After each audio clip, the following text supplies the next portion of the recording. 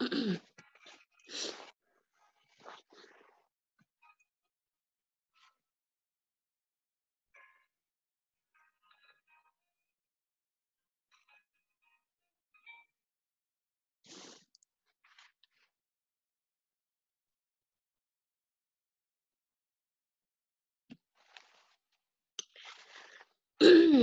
everyone, welcome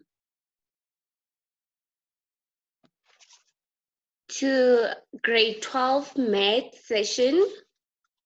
Yes, just to make sure you're in the right class, this is grade 12 math and I'm your teacher. My name is Vatsiva Nkhabani. Okay, so we are having grade 12 maths. We're still doing differential calculus. I think we're gonna be on the topic for the next 2 weeks. Okay, so please note down my email address. It's my name, Vatsiva Nkhabani. So it's BATSEBANKGABANE@gmail.com. So vatsivankhabani@gmail.com. So in case if you have questions after the session, then you can send me an email.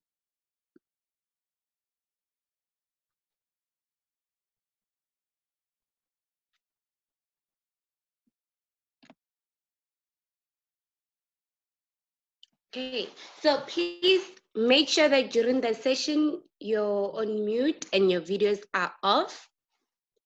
And then we'll have a question and answer session at the end of the lesson. So just make sure that you noted down my email so that if you have questions later, then you can just send me an email. And then also please note down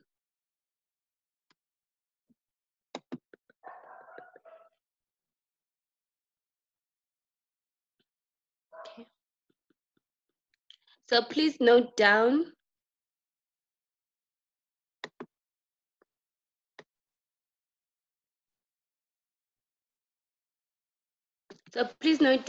the example or exercise number, because on the slides I'll specify if it's example 1 or 2 or exercise 1 or 2.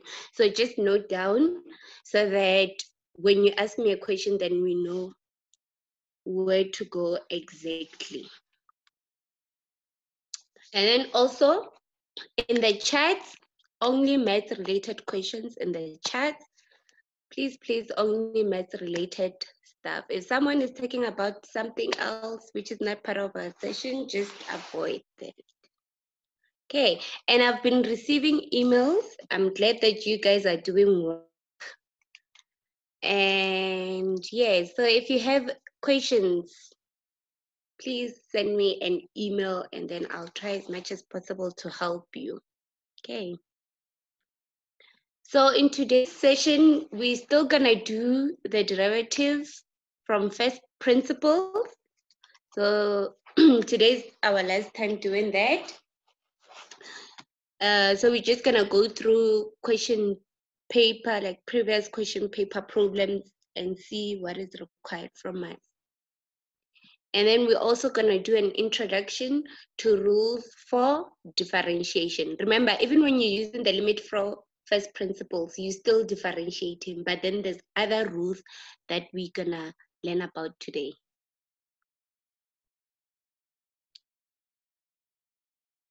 So, like I said, this is part of your homework, and I need to attempt this as from a previous question paper.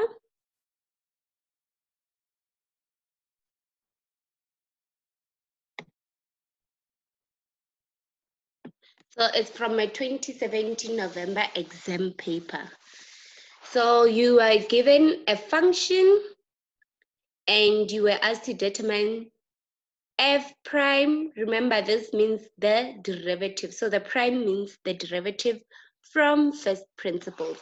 Because I know a lot of you were asking if you're gonna need to use first principles because there's other methods of finding the derivative.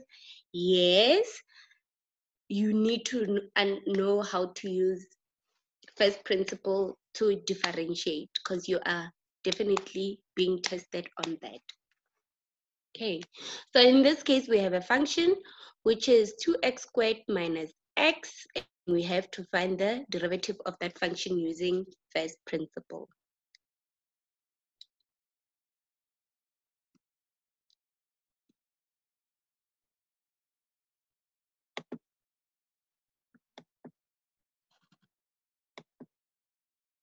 Okay.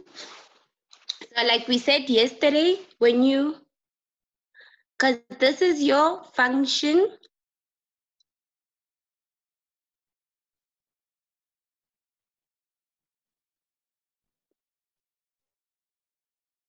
of x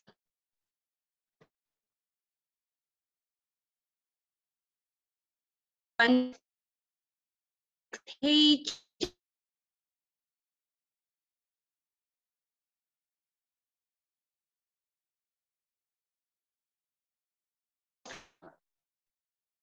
this is with x plus h. So wherever there's x, you replace with x plus h. Okay, can you hear me now? Because someone is saying, okay, great. Okay, so what I was just saying is that when you're using first principles, we usually have to determine f of x plus h. So how you get your f of x plus h is that in the place of x, you just simply replace with x plus h.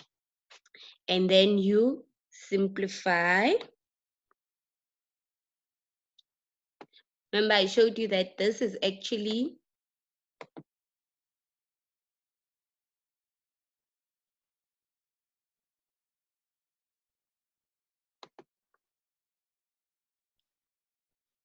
so x plus h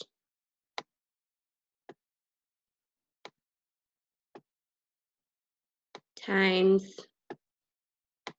x plus h.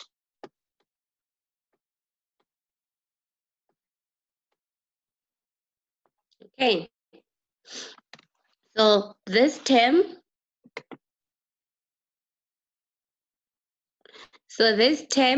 is just simply x plus h multiplied by x plus h in expanded form. So you're simply gonna say x times x times h, x times h again, and then h times h, which is h squared, and then when you simplify, you'll get this form.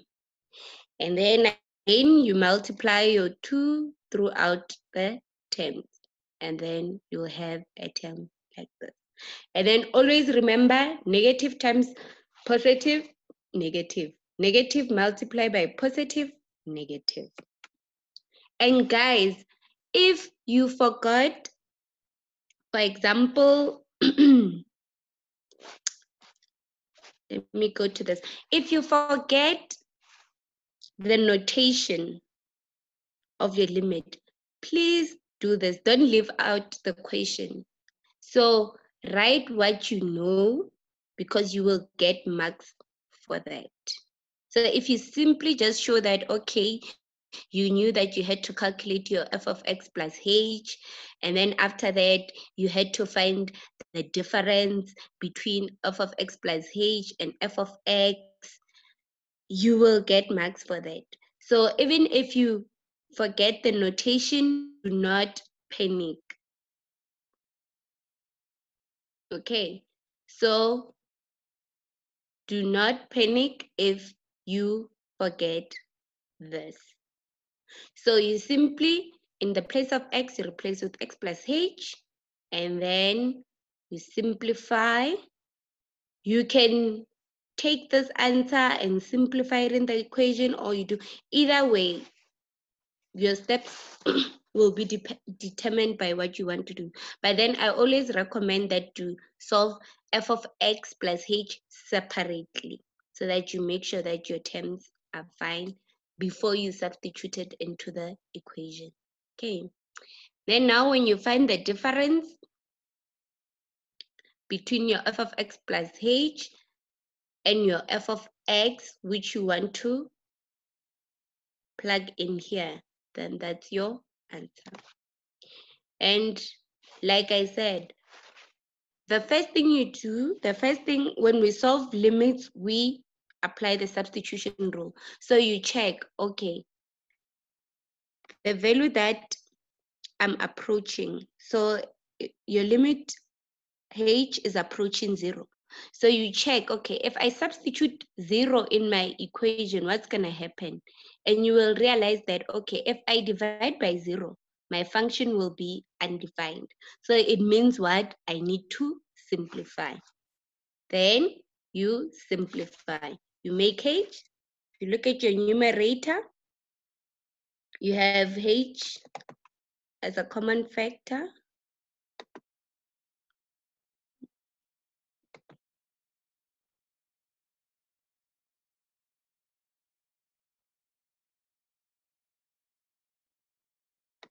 So you have h in this term, that one, and that one. So you can make it a common factor.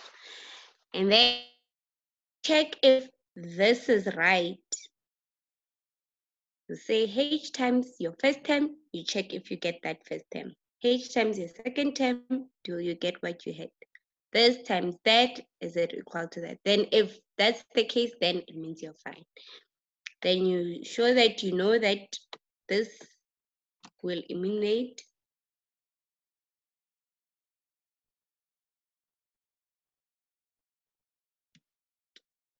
And then after that, you try to substitute again your limit. Okay, if I substitute 0 into this equation, what happens? So if you substitute 0 into this equation, then this will fall off. Guys, remember, please note down so if you have a question with regards to this question, just note down that it's 2017 November exam. And then at the end of the session, we'll come back to this and then I'll answer your question. Is that okay? So just note down 2017 November exam. And then we'll come back to this after this. I've done all the problems in the session. Okay, so after eliminating, then we remain with it. So our f of prime, which is our derivative of this function, is actually 4x minus 1. Okay, so we actually trying to avoid division by 0. If you look at trying to avoid division by 0. So hence, we're trying to simplify this equation in a way that when we substitute our value of h, which is 0, then we won't get an undefined term.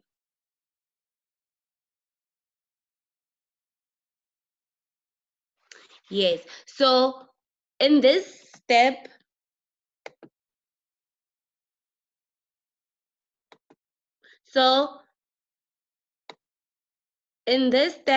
it depends on what you want. You can calculate f of x plus h and then substitute it in the general equation, and then take your f of x, substitute it here, or you can do it separately. It's your choice.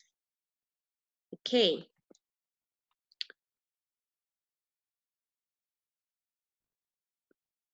So now we're doing a question from 2018 November exam. Still almost similar to that other one.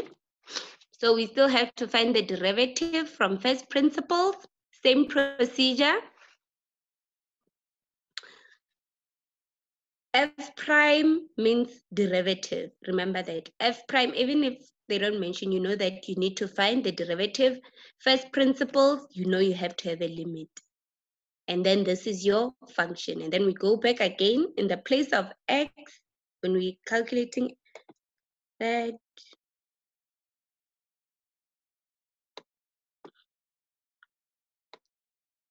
Okay, so in the place of x, we replace with x plus h. So if we're given an equation and it doesn't have x, if we're given a function and it doesn't have x, then we don't plug in x plus h. So our f of x will be the same as f of x plus h. Just remember that. Okay, and then you simplify. And then you show that your f of x plus h minus your f of x, also not forgetting the negative. So if you actually look at, I like to use brackets, then I can see which term is which. Okay. So you will see that x squared will eliminate that negative x squared, and negative times negative is positive. So you have a positive 5 and a negative 5. Hence, you remain with only 2x h plus h squared. Then you go back to your notation. Because if you look at it, this is just the average change and then with a limit approaching 0. So you really won't forget how to do this. Okay. And then because if we substitute 0 in this term, our function will, our term will be undefined. We make h a common factor.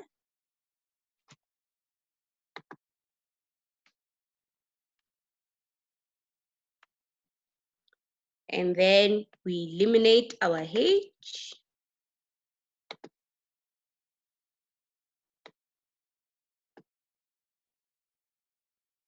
To avoid division by 0, isn't it? Okay. And then our limit as h approaches 0. Now if we substitute in the place of h, then we remain with 2x. So this is how we find the derivative from first principle, or how we differentiate using first principle. Okay, and then note this down, it's November exam for 2018. Okay, so just to go over what we've been doing since last week. So the first thing we did was to check if the limit exists or not. So we checked if the limit exists or not, and then we realized that, okay, the limit exists if the are approaching from the left and the right. So the value of f, remember we are looking at this value. So the limit as x approaches a certain value. So as x approaches a certain value, what happens to the value of y in that function? So if it approaches the same value, so if it approaches the same value from both sides, so if it approaches the same value from the left and the right, then we say the limit exists. Okay. And then, but then if the limit from the left and the right, or from the top and right, is different, then we say the limit does not exist. So if the value of y approaching, because this is simply the value of y, can think of it as the value of y. So if the value of y we are approaching from the top, but going down or bottom up is different, then we say the limit does not exist. Okay. But then in this case, if it's approaching the same value from both sides, then we say the limit exists. And then we also calculated the average gradient. For example, if you have a function, we were working with a parabola. This is your x. This is your y. So if you have 2 points,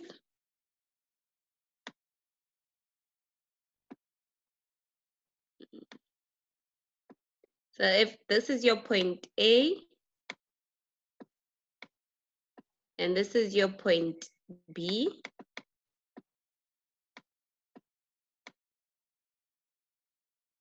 so if you need to find the average gradient, it will be determined by the change in y over change in x. So it will actually be the gradient. There will be the gradient of the line passing through those points.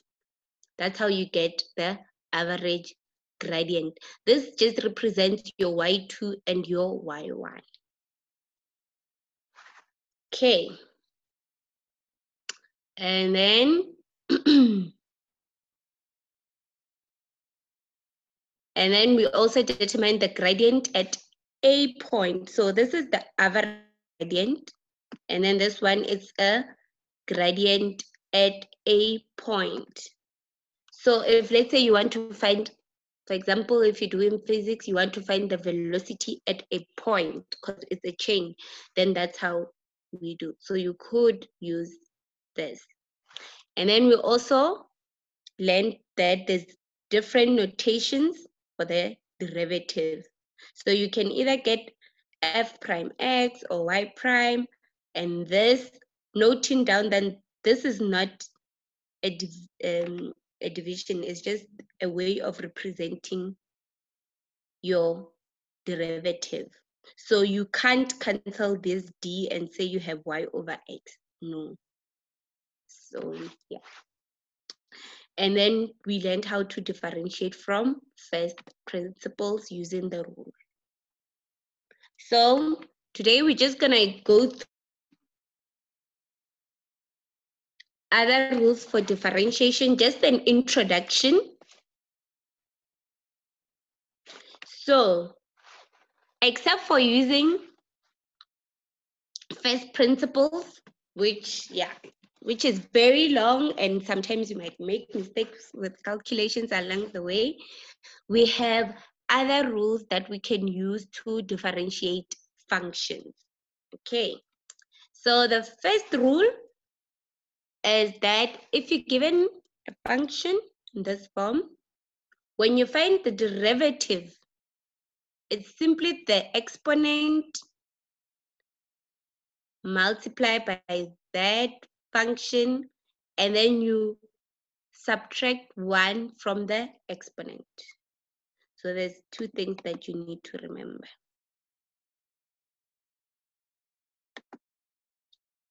So it's your exponent,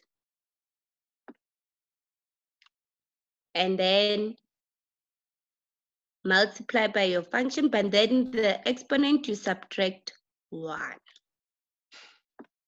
Okay, but then there's a condition that your n should not be 0. Why? Because if your n is 0,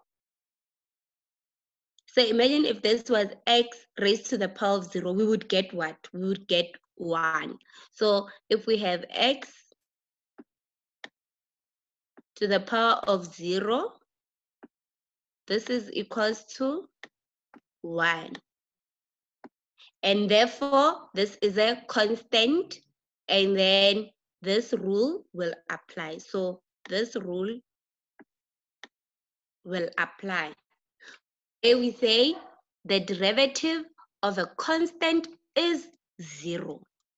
Okay, but then when you do problems, you'll see it's very easy to remember these rules.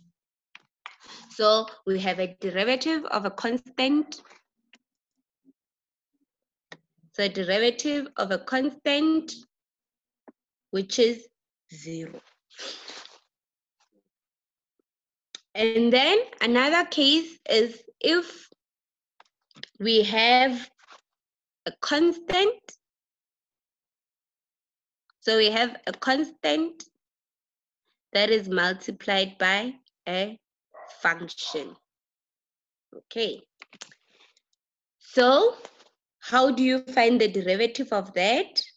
This is what you do. So you're actually just finding the derivative of your function, because that's what you were doing there. So you finding the derivative of your function and you multiplying it with that constant. Okay. And then we also have the derivative of a sum and the derivative of a difference.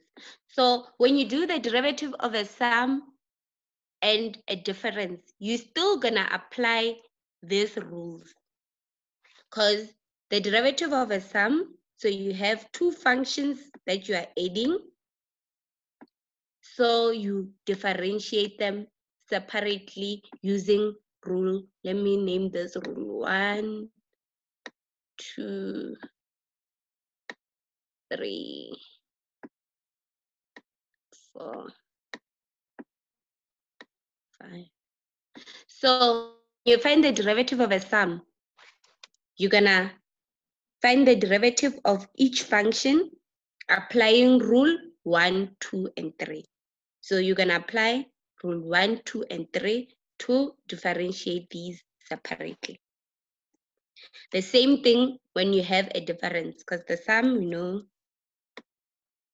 this is how you see if it's a sum, and then this is how you see if it's a difference. But then the whole idea is that you're gonna use rule 1, 2, and 3, depending on which one is applying in each function. But then you differentiate the terms separately. Okay. So now let's try to do an example where we apply this rule. So let's try to identify each case. So in the first one, what do we have? We have a constant, which is 3.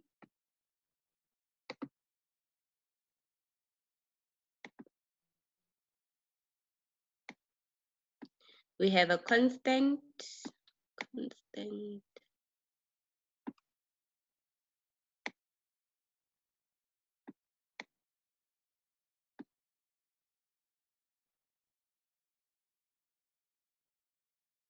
then we also have a function. Okay, so remember from the previous slide,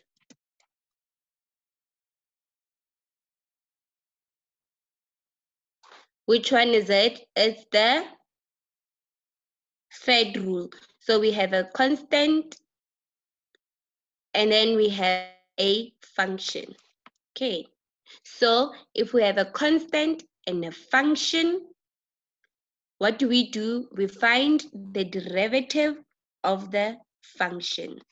And this is how we do it. So you're gonna find the derivative of your function. How do you do that? You say your exponent, this is your exponent, the 5 is your exponent. So you have your exponent,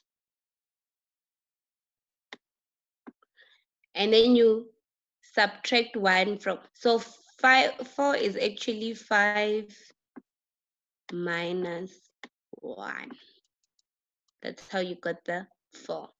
And then when you simplify your solution, now you can say 3 multiplied by 5, and that's 15x to the power of 4.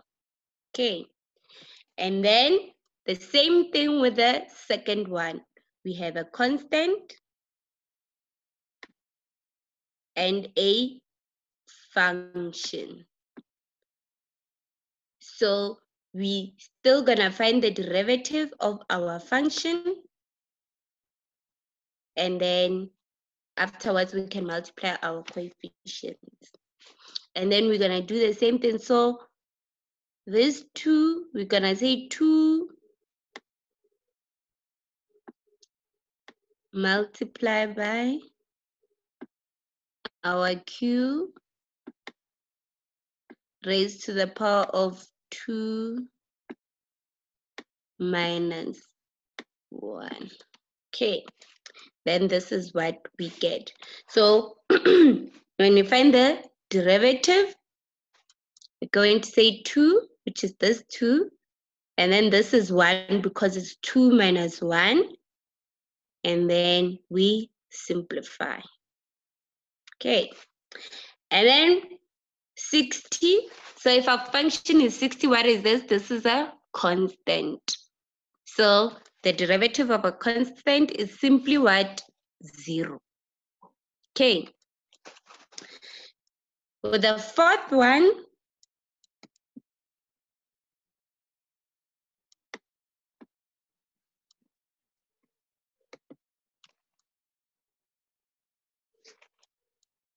with the fourth example, okay.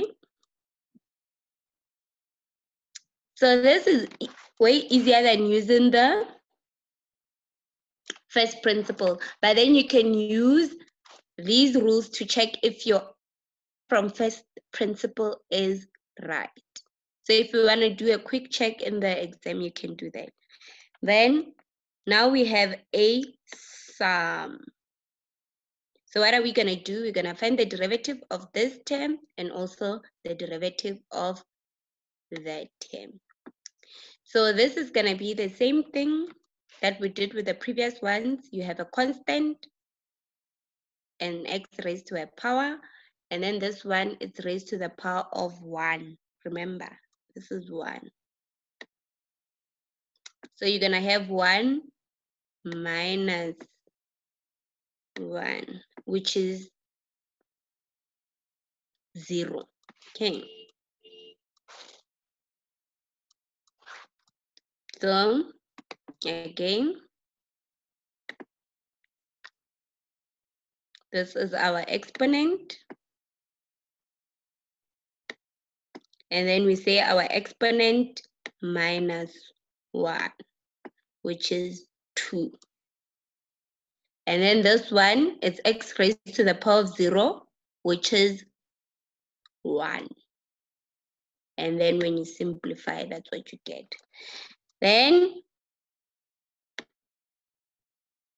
for a difference, still the same rule. You have a constant multiplied by that. So you're still going to say 4 minus 1. And then drop down, multiply that answer with 4. And then simplify. And the derivative of a constant is 0. Hence you have 0 here.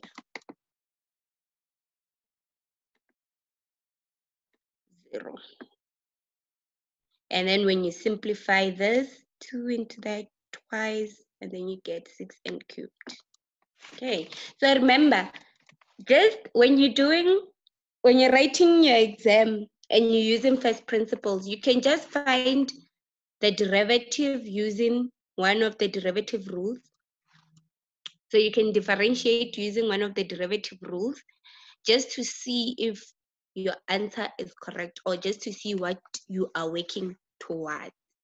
Okay. So for your homework, this is just something for practice so that you can know if you're just to practice your limits using first principle, and then this is just to practice your sum and and the other rules of differentiation. Okay, so This is your homework.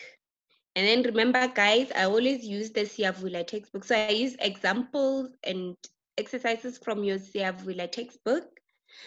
And then the question papers that we're going to do are from the DBE website.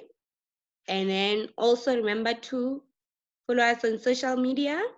And then for videos, go to Africa Teen Geeks website or YouTube. Okay, so let's try to do questions. We have 11 minutes for questions. Okay, let me just go back to your homework and then check. Remember, please note down your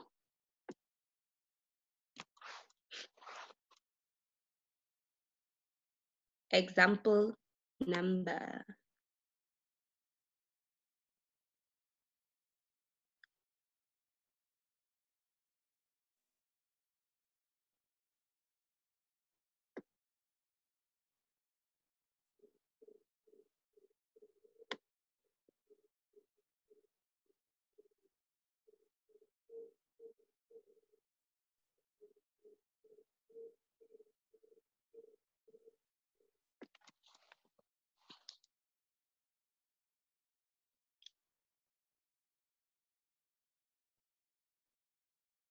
Okay, that's a question.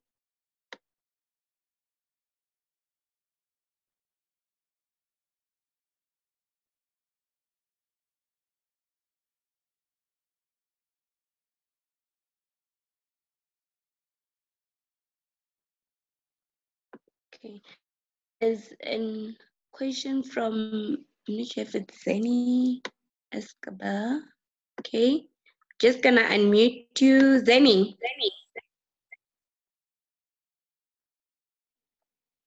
Hello? Hello, ma'am. Yes, you had a, do you still have your question or? Ma'am, I think Kyle answered me, ma'am. Okay, okay.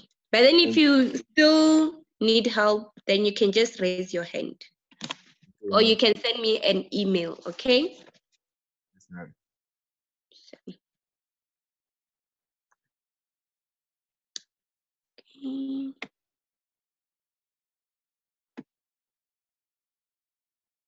Okay, someone asked me to explain number 5 from the example. Okay, these questions are from, so this is from a previous paper, and then this is from your textbook, the Siyavula textbook. So, or you can use any other textbook to practice really. You don't really have to do the problems that I give. You can do different ones, and then maybe you can share them with us on Monday, and then we try to attempt them next week. Because it's good to practice previous papers. Okay, let's go back to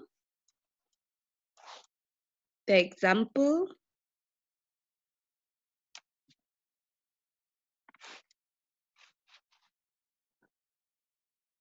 Okay, the example, okay, Tebo.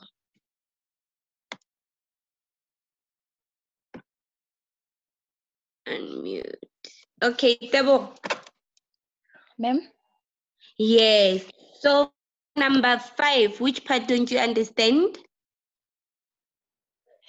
I'm kind of lost on like the rules. It's okay because I never got number 5 for your offers, like on those ones, and then I don't quite understand them. Okay, remember guys, we have rules of, let me just go back to the rules. Let me explain the rules again, okay? Because what she's saying is that she doesn't really understand the procedure. You need to, let me go back. Okay, let me just go back to the,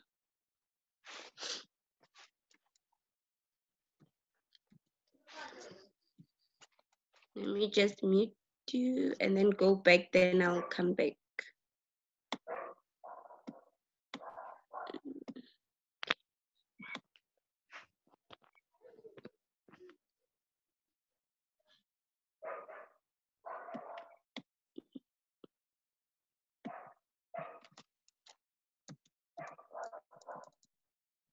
Okay. So from the rules, you just apply them as is. Okay. So if you're given a function which is x raised to a power, how you differentiate that term is by saying your exponent multiplied by the function, but then now the exponent of that function, you subtract 1. It's a rule. Okay, so you just need to know the rule and then you apply it for different equations. Okay, so then now if you're given which is x raised to the power, then your answer would be that power multiplied by x raised to that original power, but then now the exponent you subtract 1. Okay. So, and then the second rule, it simply says if you're finding the derivative of a constant, your answer is 0. So when you differentiate a constant, it's 0. Because remember, even when we were doing an example yesterday, we did a function where we had f of x, which was 1/4. And then when we found the derivative of that using first principles, we saw that, oh, when we find the derivative of a constant, it's 0. So if our function is a constant, then the derivative will be 0. But then, if you find the derivative of of a constant multiplied by a function, you only find the derivative of the function and then you multiply your answer with the constant. Okay, so that's why I was saying these 3 rules, you apply them in all the problems. So you just need to know these rules and then you apply them. So whether you get a sum or a difference, because you finding the derivative of things individually, then you still apply these rules. For example, let me show you the one where we were doing the limit. Okay. For example, in this case, you had to find, you had to find the derivative of x squared minus 5. If you look at your answer, you will realize that, oh, because it's a difference, the derivative of 5 is actually 0. Hence, there's no 5 here anymore. And then the derivative of x squared will be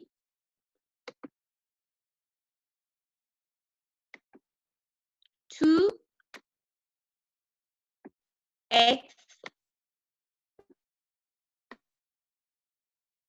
raised to the power of 2 minus 1. And 2 minus 1 is what? Is 1. So your answer, your final answer is actually 2x raised to the power of 1.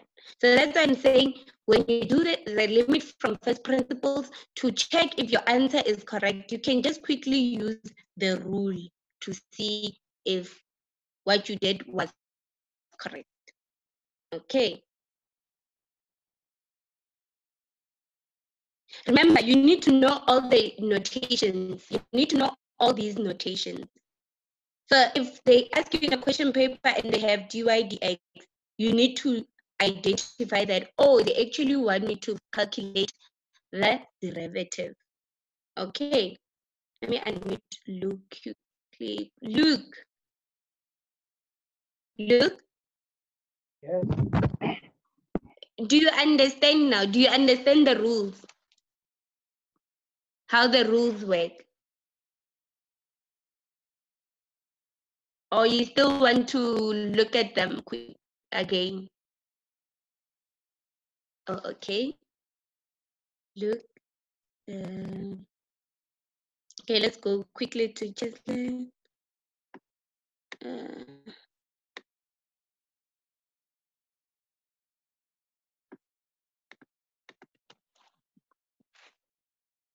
Yes. Cheslin? Hi. Yes. No, I You just have wanted a to question. the notations. I wanted to confirm that is so that's basically all the ways they can ask us for the derivatives. Yeah, because in the exam they would just write any of these notations, and then you Okay. have to see that, oh, they want me to find the derivative. But usually when they want you to use first principle, they will specify saying find the derivative using first principle. But then if they don't specify, then you can use all these rules. But then if they specify, then you need to use first principles. Hence, it has more marks because then you No, do more steps. no, what I was Mm-hmm. wondering is for notation, those are all the different ways they can put into a question. So if we see, for example, d over dx in brackets f of x, it still means to find the notation. Yes, but remember, f It of still x. means to find the derivative. But then remember, in a test, they won't say f of x. They'll write x squared or 2x squared plus 1, or they will write the actual function. Then you Okay. need to know that, oh, yes, I need to find the derivative. So that's just different forms they can ask us in. Yes. Oh, okay. Thank But then you. if you look at previous papers, you will see that they use different forms, different notations. Yes.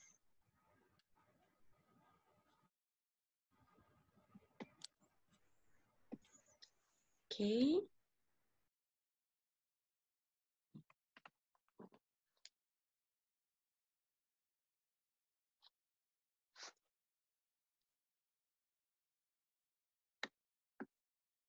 Okay, guys, so if you still have questions, remember, just send me an email. So if you have questions regarding today's session, yeah, send me an email. Then we'll meet on Monday, same time at 1.